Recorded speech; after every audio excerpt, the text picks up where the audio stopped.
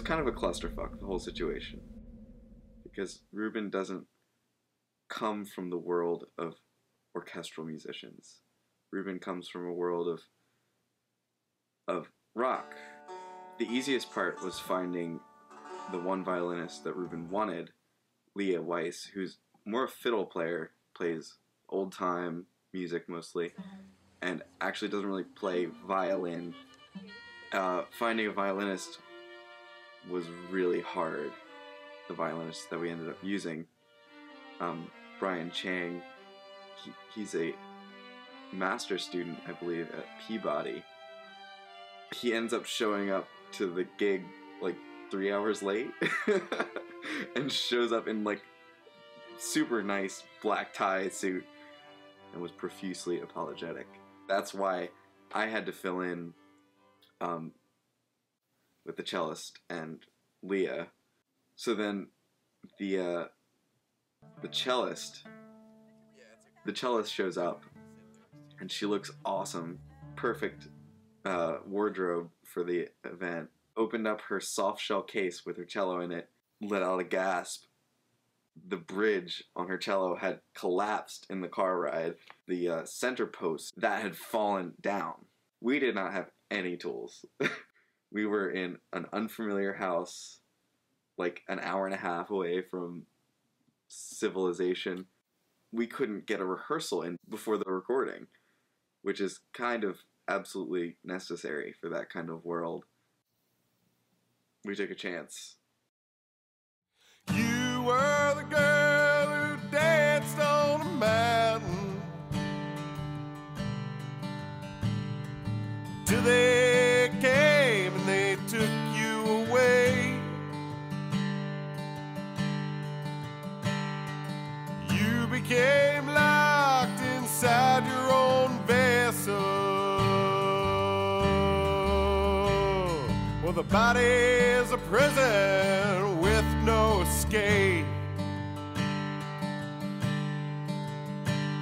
Oh yeah, shiver and shake.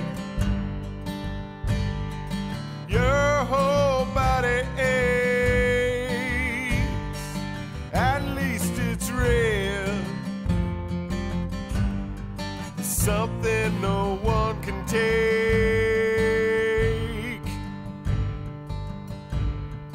Now you reside deep in the darkness. Ever so often you covet the light. So you come all out, but you crave what's familiar. You found somebody to take you back to the night. Well, you shiver and shake. Your whole body aches. At least it's real. And it's something no one can take.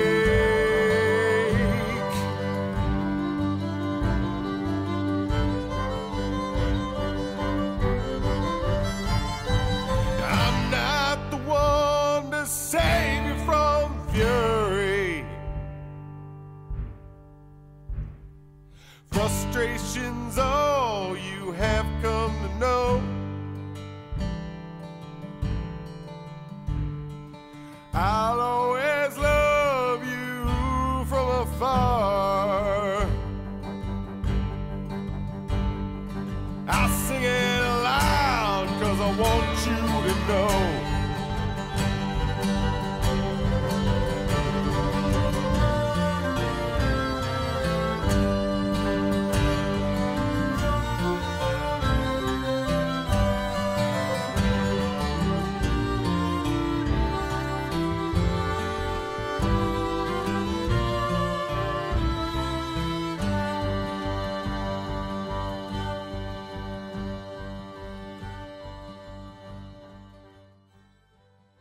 Swampcandy's been totally self-indulgent for me for the first 2 albums, you know. And now it's like Joey's in the picture. I got this other partner to consider. And the music is improved for it, the business end is improved for it. I'm more of the logical, rational guy that like takes a step back and puts everything into perspective. At the heart of it, Rube is more of like an artist that, you know, will doubt himself and will fuss over little things that may or may not matter, and get into the cracks of music and why he's making it. And Joey, for me, is more of a professional musician, where he's kind of there, approaching it, just wants to get it finished and sounding great, and like kind of the bullshit surrounding anything matters a lot less to him, you know. We do clash all the time on it. Like I, you know, pick apart the songs because I don't think things are right, and he's just, you know, well, it doesn't matter because of what we're doing. You know, these parts can be off, and so I'm much more picky about the recordings, definitely. And like if my parts are a little bit off, I'm not happy with it. He's completely okay with it. I feel like the root of this music has no rules. Like the old Delta Blues tunes that you hear these guys render on these old tapes and old records sound really raucous. They sound really raw.